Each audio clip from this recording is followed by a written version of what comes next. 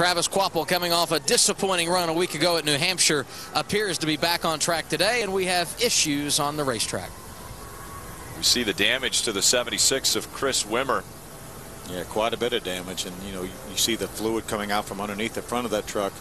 See if we can take a look at what happened coming off turn number 2.